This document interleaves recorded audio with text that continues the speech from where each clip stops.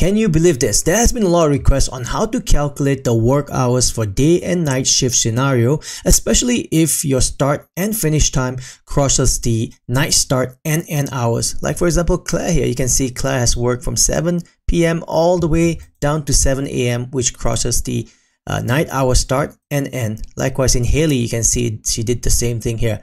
Well, let's start with the day hours here. This formula calculates the day hours by first checking if the start time in cell C8 is empty, which returns 0 if it's true. Otherwise, it uses the let function to define a few variables. The first one will be A is the start time in cell C8 and B is the finish time in D8, which adjusts for time that crosses midnight by adding 1 when D8 is less than or equal to cell C8. It then calculates the overlapping between the time range and the day period, that is the end of the night hours to the start of the next night hours. This is done using the max and min function and to ensure only the portion of the range within the day period is considered.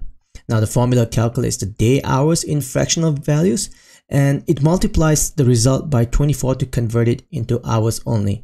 Now one thing to note is that the hour function extracts the hour from the night hour starting time in cell E4 and the night hours ending time in cell E5 to determine the exact day period. This formula does not handle minutes, but if you do require that in your application, please leave a request on the comment section, and if there's enough requests, I will show you how to expand this formula to accommodate minutes in your night hour start and end time.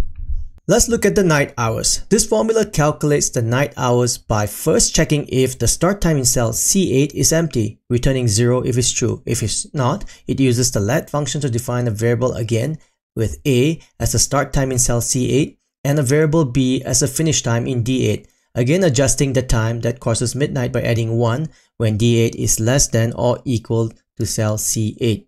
The formula then calculates the overlap between the time range and the night period to the night hour ending time using max and min function to ensure only portion of the time range within the night hours is included. The result is in fractional days, which multiplied by 24 converts that into an hour. Let's check the results. Between 7 p.m. or 1900 hours to 2200 hours, which is the night hour start, we have 3 hours and additional 1 more hours between 6 a.m. to 7 a.m. for Claire. That brings a total of day hours to 4 hours. For the night hours, we have a straight 8 hours from 10 p.m. to 6 p.m. Perfect. Now apply the same formula for all rows and you're done.